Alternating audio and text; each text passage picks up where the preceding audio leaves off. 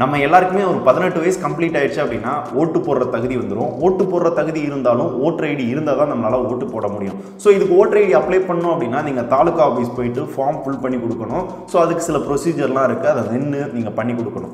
ஆனால் இப்போ பார்த்தோம் அப்படின்னா கவர்மெண்ட்டே அஃபிஷியலாக ஆன்லைனில் ஓட்டர் ஐடி அப்ளை பண்ணுறதுக்கு ஒரு ஃபார்ம் வந்து கொடுத்துருக்காங்க. இது உங்களோட மொபைலில் மற்றும் லேப்டாப்பில் எதுனாலும் வந்து அப்ளை பண்ணிக்கலாம் அப்படின்றாங்க.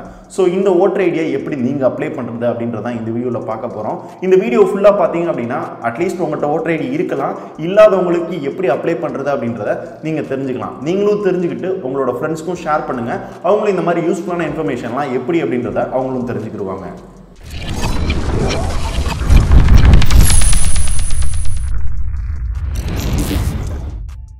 இப்போ நம்ம ஆன்லைனில் ஓட்டர் ஐடி எப்படி அப்ளை பண்ணுறது அப்படின்றத பார்க்க போகிறோம். ஸோ இது உங்களோட மொபைல் சிஸ்டம் எதுனாலும் உங்களால் பண்ணிக்கிற முடியும். லிங்க் வந்து டிஸ்கிரிப்ஷனில் கொடுத்துருக்கேன். ஆனால் இதுக்கு தேவையானது அப்படின்னு பார்த்தோம்னா ஒரு 3 விஷயம் தேவை. உங்களோட பாஸ்போர்ட் சைஸ் ஃபோட்டோ, இது வந்து ஒரு 2 MBக்குள்ள இருக்கணும். ரெண்டாவது பார்த்தோம்னா உங்களோட ரேஷன் கார்டு, அப்புறம் வந்து மூணாவது பார்த்தோம்னா உங்களோட மார்க் ஷீட் 10th அல்லது 12th. இந்த 3 விஷயமும் ஸ்கேன்டு காப்பியாக உங்களோட சிஸ்டமில் வச்சுக்கோங்க. 2 MB சைஸ்க்குள்ளே இருக்கணும் அப்படின்றத ஞாபகம் வச்சுக்கோங்க. அதுக்கப்புறம் கீழே டிஸ்கிரிப்ஷனில் ஒரு லிங்க் கொடுத்துருக்கேன். அந்த லிங்க் வந்து கிளிக் பண்ணி அந்த வெப்சைட்டுக்குள்ளே என்டர் ஆயிருங்க.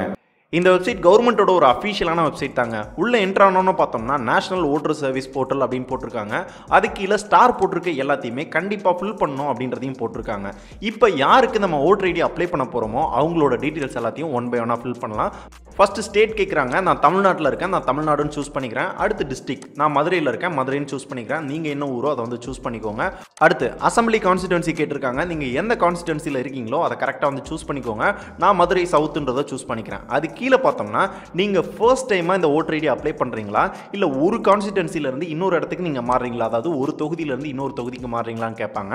நான் ஃபர்ஸ்ட் டைமாக அப்ளை பண்ணுறேன் அப்படின்றத கொடுக்குறேன். உங்களுக்கு தேவைப்பட்டுச்சு அப்படின்னா கீழே இருக்க ரெண்டாவது ஆப்ஷன் வந்து சூஸ் பண்ணிக்கோங்க. அது கீழே பார்த்தோம்னா யாருக்கு நம்ம ஓட்டர் ஐடி அப்ளை பண்ண போகிறோமோ அவங்களோட பேசிக் டீட்டெயில் கேட்டிருக்காங்க. இதில் ஃபர்ஸ்ட் பார்த்தோம்னா நேம் கேட்டிருக்காங்க. நம்ம யாருக்கு ஓட்டர் ஐடி அப்ளை பண்ண போகிறோமோ அவங்களோட நேம் இங்கிலீஷில் கரெக்டாக ஸ்பெல்லிங் மிஸ்டேக் இல்லாமல் என்ட்ரு பண்ணிக்கோங்க. என்ட்ரு பண்ணிங்க அப்படின்னா ஆட்டோமேட்டிக்காக தமிழில் இந்த சைடு வந்து வந்துடும். ஆனால் தமிழ்லையும் கரெக்டாக இருக்கா அப்படின்றத செக் பண்ணிக்கோங்க. இன்கேஸ் தப்பாக இருந்துச்சு அப்படின்னா அதை கரெக்டாக வந்து என்ட்ரு பண்ணிக்கோங்க. என்ட்ரு பண்ணிவிட்டு சர்நேம், இன்கேஸ் இருந்துச்சு அப்படின்னா சர்நேம் வந்து என்ட்ரு பண்ணுங்கள். அப்படி இல்லாட்டி ஒன்றும் பிரச்சனை இல்லை. அதுக்கடுத்து name of relative of applicant, அதாவது நம்மளோட அப்பா பேர், அம்மா பேர், கார்டியன் பேர் யாராவது இருந்துச்சு அப்படின்னா என்ட்ரு பண்ணுங்க. நான் என்னோட அப்பா பேரை வந்து என்ட்ரு பண்ணியிருக்கேன். அந்த நேமும் இங்கே தமிழில் வரும். ஸோ இந்த சைடு ஃபுல்லாமே நம்மளுக்கு தமிழில் தான் வரும். அவங்களுக்கு ஏதாவது சர்நேம் இருந்துச்சு அப்படின்னாலும் நம்ம என்ட்ரு பண்ணிக்கலாம். இது கீழே பார்த்தோம்னா நம்ம என்ட்ரு பண்ண ரிலேட்டிவோட ரிலேஷன் என்ன அப்படின்னு கேட்பாங்க. நான் ஃபாதர் அப்படின்றத சூஸ் பண்ணிக்கிறேன். நீங்கள் என்ன ரிலேஷன் போடுறீங்களோ அதை வந்து சூஸ் பண்ணிக்கோங்க. சூஸ் பண்ணிட்டு உங்களோட ஏஜ் வந்து கேட்பாங்க. இங்கே டேட் ஆஃப் பர்த்னு இருக்கு பாருங்க, அதை வந்து செலக்ட் பண்ணிக்கோங்க. உங்களோட டேட்டு, மந்த், இயரை வந்து கரெக்டாக சூஸ் பண்ணிக்கோங்க. எந்த இடத்துலையும் மிஸ்டேக் பண்ணிடாதீங்க.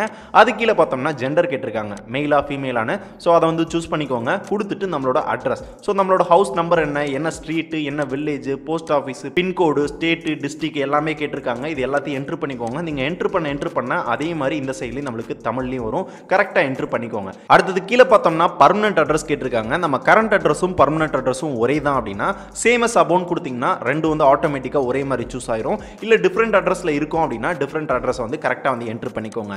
என்ட்ரு பண்ணிட்டு கீழே பார்த்தீங்கன்னா ஆப்ஷனல் பர்டிகுலர் அப்படின்னா நம்மளுக்கு ஏதாவது டிசபிலிட்டி இருக்கா அப்படின்னு கேட்பாங்க. அதாவது நம்மளுக்கு கண்ணு தெரியாதோ இல்லை வாய் பேச முடியாமோ இந்த மாதிரி ஏதாவது இருந்துச்சு அப்படின்னா அதை சூஸ் பண்ணிக்கோங்க. இல்லை அப்படின்னா அதை ஃபுல் பண்ண தேவையில்லை. அது கீழே பார்த்தோம்னா நம்மளோட மெயில் அட்ரஸ் கேட்பாங்க. உங்களுக்கு வேணும் அப்படின்னா கொடுத்துக்கலாம், அவசியம் கிடையாது. அண்ட் மொபைல் நம்பர் கேட்பாங்க. ஸோ உங்களோட மொபைல் நம்பரை வந்து என்ட்ரு பண்ணிக்கோங்க.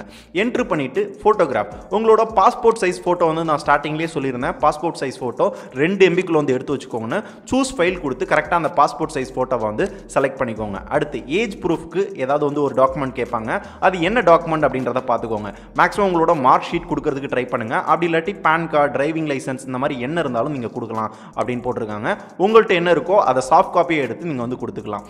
அடுத்து இதே மாதிரி அட்ரஸ் ப்ரூஃபும் கொடுக்கணும். அதில் வந்து driving licence, passport, ration card இந்த மாதிரி பல விஷயங்கள் இருக்குது. உங்கள்கிட்ட இதில் என்ன டாக்குமெண்ட் இருக்கோ அதை செலக்ட் பண்ணிக்கோங்க. மேக்ஸிமம் எல்லார்ட்டையுமே ரேஷன் கார்டு இருக்கும். அதனால் ரேஷன் கார்டை சூஸ் பண்ணிவிட்டு அதோட சாஃப்ட் காப்பி வந்து அப்லோட் பண்ணிடுங்க. அப்லோட் பண்ணிவிட்டு கீழே ஒரு டெக்ளரேஷன் கொடுத்துருக்காங்க. அதாவது நம்ம ஒரு இந்தியன் சிட்டிசன்னா நம்ம எங்கே பிறந்தோம் அப்படின்னு கேட்பாங்க, என்ன டவுன், என்ன வில்லேஜ்னு.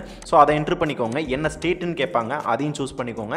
என்ன டிஸ்ட்ரிக்ட்னு கேட்பாங்க, அதையும் என்ட்ரு பண்ணிக்கோங்க. இது எல்லாமே நம்ம பிறந்த இடத்த வந்து பேஸ் பண்ணி தான் கேட்குறாங்க. நீங்கள் எந்த இடத்துல பிறந்தீங்களோ கொடுக்குறீங்களோ அதை பேஸ் பண்ணியே இந்த டீடைல்ஸ் எல்லாத்தையும் கொடுத்துருங்க.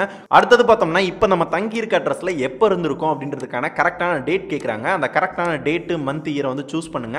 இல்லை தெரியல அப்படின்னா ஒரு குத்துமதிப்பான டேட் மந்த் இயரை வந்து சூஸ் பண்ணிக்கோங்க. சூஸ் பண்ணிட்டு கீழே பார்த்தீங்கன்னா இன்னொரு ஆப்ஷன் இருக்கு.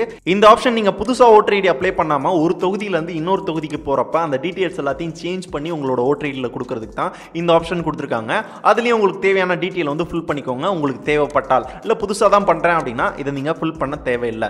கீழே பார்த்தோம்னா பிளேஸ் கேட்டிருக்காங்க. ஸோ பிளேஸை வந்து என்ட்ரு பண்ணிக்கோங்க. என்ன டேட்ன்றது ஆட்டோமேட்டிக்காக வந்துடும். கீழே ஒரு கேப்சா இருக்கும். இந்த கேப்சாவை என்ட்ரு பண்ணிட்டு சப்மிட்னு கொடுக்கறதுக்கு முன்னாடி எல்லா டீடைல்ஸும் ஒரு தடவை வந்து திருப்பி ரீசெக் பண்ணுங்க. எல்லாமே கரெக்டாக இருக்கா அப்படின்றத பார்த்துட்டு சப்மிட் அப்படின்னு கொடுங்க.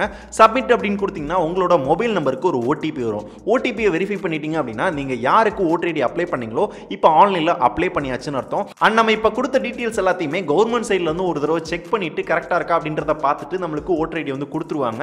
அது டேரெக்டாக நம்மளோட வீட்டுக்கும் வரும். அப்படி இல்லாட்டி நம்மளோட தாலுகா ஆஃபீஸில் வந்து அவைலபிளாக இருக்கும்னு சொல்லியிருக்காங்க.